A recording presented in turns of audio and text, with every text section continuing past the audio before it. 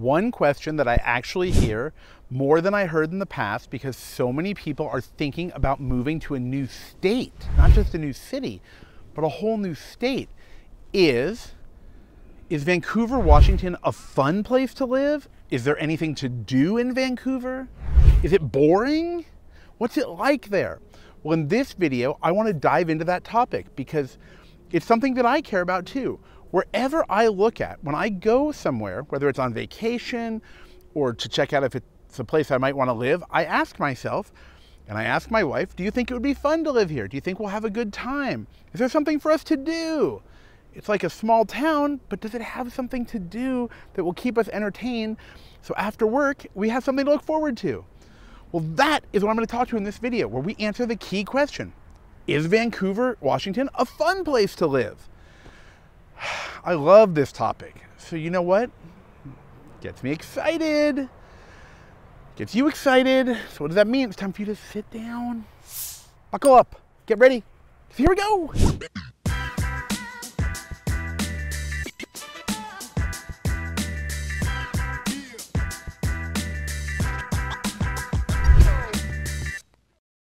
Hey everybody, it's your host here, Dave Baker, with the Living in Washington team from gotnorthwest.com.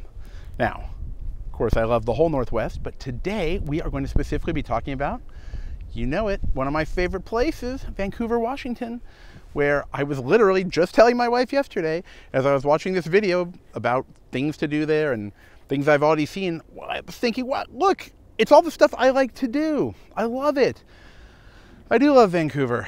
There's something about it, something about the energy, the vibe, it's an expression I like to use, that really drives me there. Now, before I get into the video and we talk all about it, first thing I want you to do is tap that little subscribe button and click that little notification bell. That way you'll be notified every time I put out a new video all about living in Vancouver, living in Portland, and just living in the Northwest in general. Because a lot of people have been asking me more about different parts of the Northwest, even though we are focused on Vancouver, Washington, and Portland, Oregon. Okay, now if you're already thinking about moving out to Vancouver, you're ready to move to the Couve, you know what to do, right? Do you not know? Let me tell you. You get in touch with me. Send me an email, send me a text message, give me a call on the phone, okay? The team cannot wait to help you. Weekends, nights, reach out to us. We also have a link in the description below with the calendar, if that's easier, but I know a lot of you just love to send me an email, and that's great. Send me your details about what you're looking for, what you're thinking about, your time frame, and all that stuff. And the team will help you get the ball rolling. Everybody's excited about the Northwest in general, excited about Vancouver, and Portland too, you know, but we're going to talk about Vancouver in this video. Okay, so are you ready? Let's go over the reasons why I think that Vancouver, Washington is a fun place to live. All right, are you ready to go through a list together? Let's talk about the first one. Number one, the amazing outdoor environment. The number of things that you can do outdoors in Washington in general, in Oregon in general, and specifically even in the Vancouver area, it's limitless. You have so many options. You have the Columbia River right there. If you haven't ever actually seen the Columbia River, obviously we're going to have a picture here in the video, but what I want you to do is also watch my videos where I come from the Vancouver waterfront, and you can see how beautiful it is. There's so many things you can do on the river in general, right? Like if you enjoy boating, of course you can do that, taking out a personal watercraft like a jet ski or a ski-doo, that's available. There's fishing, there's hiking on the riverfront area. There are a lot of great places where you can just go along the river, right? And not just in Vancouver, obviously in the attached cities as well. When you're in Camas, maybe you get lunch in the downtown in Camas, Washington, go down to the river. Or the new Washougal waterfront. By the way, if you are thinking about getting a place by the Washougal waterfront, even a commercial space, reach out to us because our team is very interested in helping you. The Washougal waterfront has a lot of great stuff. When you're driving along Highway 14, you keep seeing the river over and over again, and then if you look on your map, you'll see there's all these outdoorsy things you can do down there. What's really cool, in some of the towns, you can actually kind of walk under a little bridge and come right out on the river. There are river walks, things of that nature. Now, let's not just limit ourselves to the river. You have the lakes, lots of lakes, Camas Lake, Vancouver Lake, the other surrounding lakes. Okay, there are a lot of lakes, so if you enjoy fishing or swimming in a lake, when you go to these lakes, I like to hike around the lake, but when you go, you see like people swinging from trees and doing all this fun stuff in the water. Some people are just floating, they're just having lunch. There's just all these different things you can do. So the outdoors is probably always going to come up on any list where you're talking about the Northwest in general. Again, that's going to be, you know, Oregon and Washington, just so you know. And Idaho too. Idaho has a lot of outdoor stuff. But I do think that the Oregon and Washington side of the Northwest has the most greenery. And if you appreciate stuff like that, then that is absolutely wonderful. Okay, let's talk about item number 2 on the list. This is going to be the surrounding towns and things you can do. Let's follow up on this outdoors track a little bit further, okay? If you like to go skiing, you have Mount Hood on the Oregon side of the Columbia River. So you can enjoy all of these things even if you live on the Vancouver side. You can also enjoy things like going to the beach along the Willamette River down in Lake Oswego, or in the Selwood neighborhood of Portland. You have multiple beaches that you can access. I don't think a lot of people knew that, and I did not know that before I came to the Northwest. I did not realize there were so many beaches along a river. In fact, if you ever have an opportunity, I love driving along the river down the Oregon side past Lake Oswego and continuing. There's so many little beaches and little brown signs that show you, like, the brown signs show you like natural reserves and things like that. There's so many state parks that you can visit along Highway 84. It's absolutely incredible. If you're driving on the Washington side, driving towards Stevenson, Washington, there's so many things to see. There's actually some lodges like the Skamania Lodge. There's a great place you can stay, you can relax, you can enjoy that outdoor environment while also sleeping overnight indoors. Okay. Now, if you do love camping, I know people love camping, hiking, bouldering, rock climbing, and all that type of stuff. There's just an incredible amount of camping opportunity. I know some of you want to make a joke when I say camping when we talk about Portland, but let's focus on enjoying the outdoors in a natural, different type of environment. Okay. So additionally, I don't want you to forget, you have Hood River to the east. And I actually was reading that Hood River is rated as one of the best small towns in America. They've got food, they've got breweries, they've got windsurfing and kite surfing and all that kind of stuff going on there. Because of the canyon, when you're in Hood River, you see all that stuff. And the drive is actually really nice through the Columbia Gorge. To the west, what do we have? We have Cannon Beach, Newport. You have Manzanita, you have Seaside, Lincoln City, you have all these things along the Oregon coast that you can benefit from. On the Washington side, you have the peninsula when you go on the 14 all the way to the ocean. On one side of the water, you have Astoria, Oregon. On the other side, you'll be heading towards Long Beach and those parts of Washington. It's really incredible. I've been out there many times. I really like it. It's so fun during the summer just to see the scenes, go to the beaches, try the food, just do different things. Speaking of which, let's move into the next item on the list. That's going to be the food and coffee scene. When I first came to the Northwest, I had only heard about Portland's incredible food scene. Because when you look at the rankings of the most foodie-friendly cities in America, you often see New York City, San Francisco, and then Portland. Now, if you want to count all of North America, to be fair, we have to put Montreal was ranked as like the 3rd best foodie city on many surveys I've read. These numbers rotate, but it's all opinions, but it's just interesting. Portland has an incredible food scene. You're right there, okay? You can drive over into Portland if you want to. They have the food cart scene, very unique. You get a lot of variety of different types of foods. And you have all those streets like Alberta and Hawthorne and Belmont, all these different neighborhoods you can enjoy and try all their food scene. And there's a lot of cultures represented in the food scene. It is, you know, it's like, it's shocking. Okay, it's really delicious though. Now on the Vancouver side, what do you have? You have a lot, okay? So what I was trying to say before I got so excited by all the restaurants was that when I first came to the Northwest, I had only heard about Portland's food scene. I didn't really understand much about Vancouver. But now there are so many new restaurants there. It's amazing, seriously. Good job, Vancouver. And I don't just mean along the Vancouver waterfront. But I do think you should check out the waterfront if you haven't been there. They have some more upscale restaurants like a Dos Alas and things of that nature. But you also have the regular downtown on Main Street, on Columbia, and all the way up to the part they call Uptown. You have tons of places to try, from Thai food to additional breweries, local restaurants, local fare, just things you can try. You really have an unlimited number of choices there. It's pretty shocking. I really love it. And on top of that, if you are a coffee person or if you're like a cafe person, you want to go type on your laptop, you know, you're thinking, wow, I need to send Dave an email right away about moving to Vancouver, moving to Portland. Well, hey, you know where you can do that? In a coffee shop in Vancouver, because Vancouver has quite a budding coffee scene. Seriously, I'm surprised. I'm surprised. They have a booming coffee scene there. It wasn't expected. I've seen a lot of coffee shops and friendly environments where you can hang out there. See, some coffee shops are not the same. Some coffee shops are kind of like a walk-in and then just get your coffee and then walk out, or hot chocolate or whatever extreme drink you want, the half calf, double decaf with a twist of lemon, whatever you want, okay? That's from a movie. If you know what movie that's from, drop a comment below. I'm not taking credit for that. That's a classic Steve Martin statement. Make sure you drop your comments. I want to know if you know where the movie that came from. And when you're watching the video, hey, drop some comments and let me know what you think about what I'm saying too. Okay, there are a lot of places now where you can hang out. So you have coffee places and then boba places for people who like drinking the milk teas. You have that scene popping up too. And that's not just downtown. Sure, downtown's cool because you can just park, or if you live by there in like the Huff neighborhood or other neighborhoods, you can just walk around. But you can just park, go to a coffee shop, go get dinner, hang out at the waterfront, get one of those frozen ice cream cones. It's not ice cream, it's something freeze that you can get down, walk on the river. I can't remember all of a sudden. I do love them though. But you can really enjoy that. You can take your time and you can enjoy that. That is not something that you could do many years ago. So it's really grown. The food scene in Vancouver itself has really grown. I've noticed you also see some bars with trailers next to them where they're serving food, and it's not shoddy food, okay? It's pretty good. I had a few different things when I was walking down there. I saw these like pop-up food carts. You have Isan Thai, which is like really well known in this region. They have great pad thai, in my opinion. You have a lot of different foods though. A lot of places I think you should try.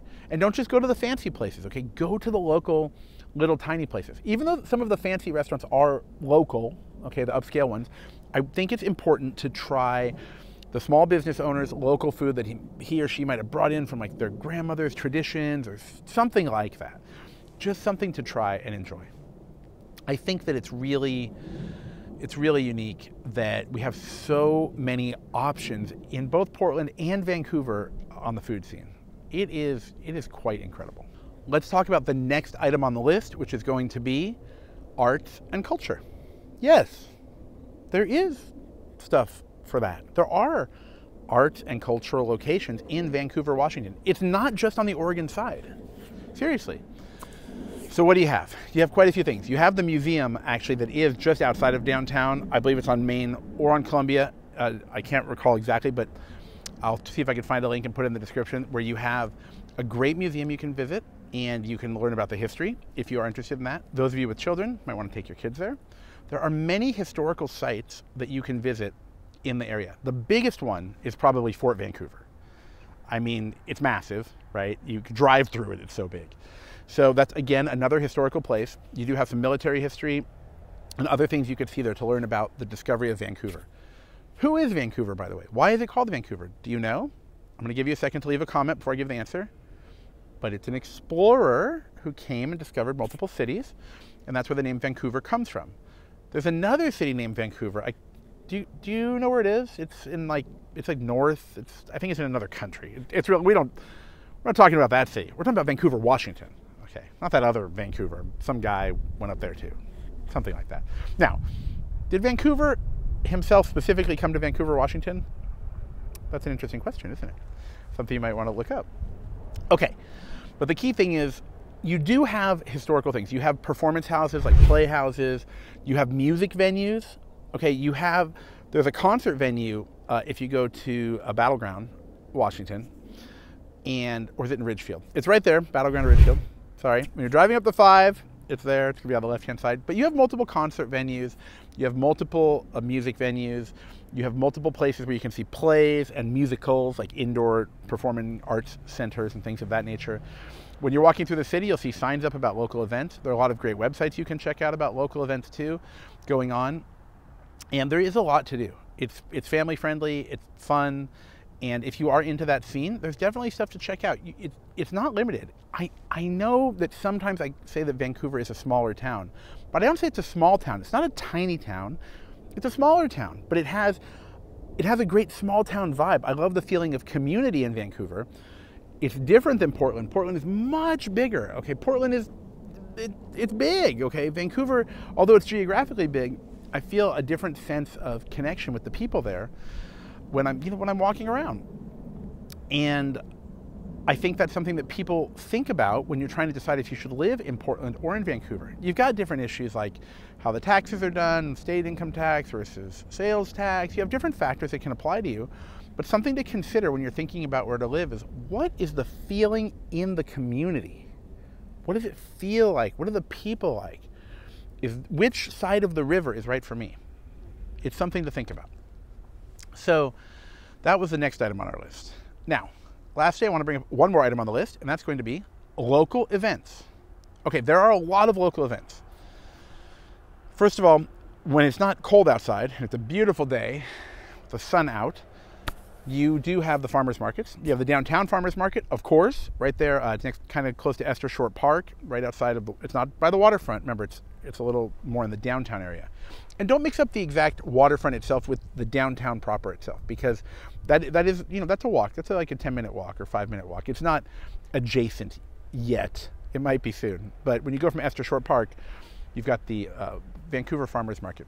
You have a lot of other things. There are events at breweries that I notice, quite a few actually, because there's a nice brewery scene down in Vancouver.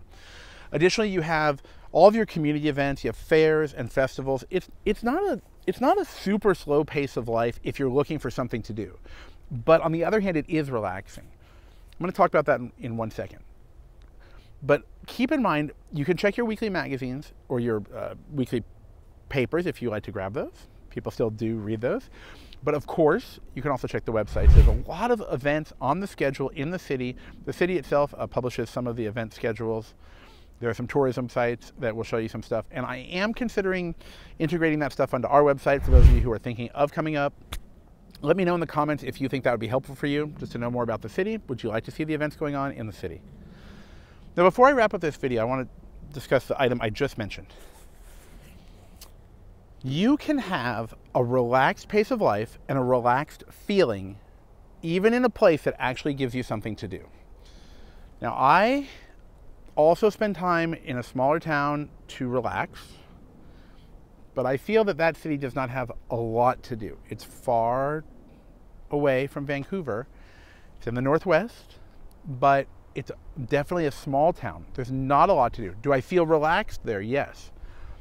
But perhaps I would rather spend most of my time in the Vancouver and Portland areas, because I can still be relaxed, because the environment with all the greenery and the general vibe and energy is quite relaxing. But there's still events going on and so many things to do all the time. I just had a really deep thought with that. That like really just hit me while making this video. That's a thing right there. Okay, some people told me, well, I want to get out of California. There's so much hustle and bustle and other stuff going on. It's too busy. There's traffic everywhere. And then I think, well, you could move to a small town. I know you've mentioned that, but I mean, you're coming from a place that has like all-you-can-eat sushi at 50 locations, and now you want to go live in a small town. That's too much. But is there a place where you can have a lot of fun, have a lot of food, entertainment, dining options, family events, cultural things to do, but still have a relaxed feeling? Well, yeah, there is.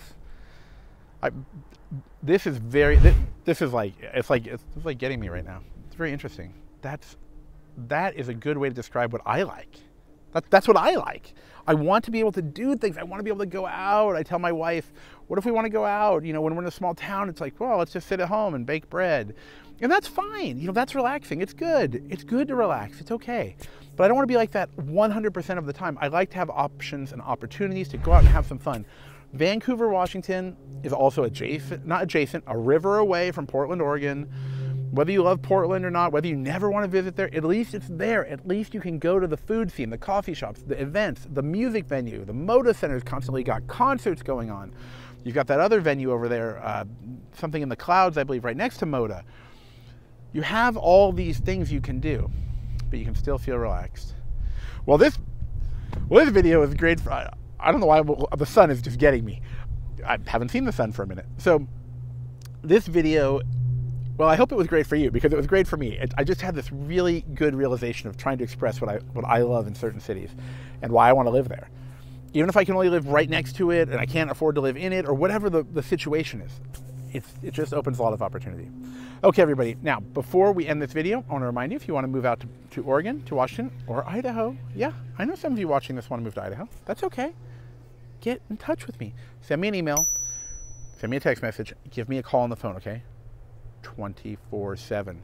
If I'm awake, I'm going to answer the phone. Otherwise, leave a message. And if you want to send an email, it's even easier, because then we can make a plan to help you get the ball rolling. And before you watch my next video, which is going to appear somewhere over here, make sure that you smash that little subscribe button, smash that little bell, and then give us a thumbs up.